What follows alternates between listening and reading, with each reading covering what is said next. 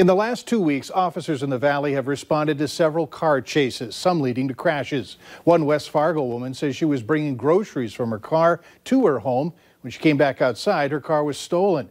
Valley News Team's Joshua Pagero has more on this story. Jordan Burley says Sunday morning she went to buy groceries. She parked what was her old car at the same spot where her new car currently sits at. They picked a perfect timing, apparently, because my neighbor's always outside. She's always doing yard work with the flowers in her garden over there, so I was kind of shocked.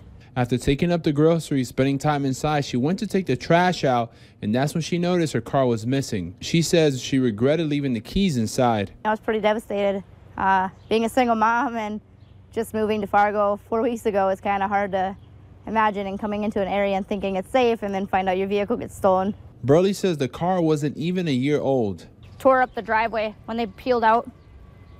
And then down the road over by the dumpsters, burn marks, because you can see the tire tracks. West Fargo police were notified of a car speeding through the parking lot at this family fair, and soon after, a chase began. West Fargo police say Dylan DeLay blew past several stop signs and even failed to yield at a crosswalk, nearly hitting 2 kids and a woman.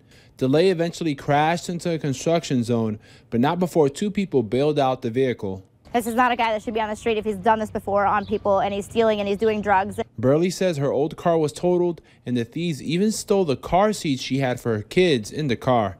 In West Fargo, Joshua Pagero, Valley News Live.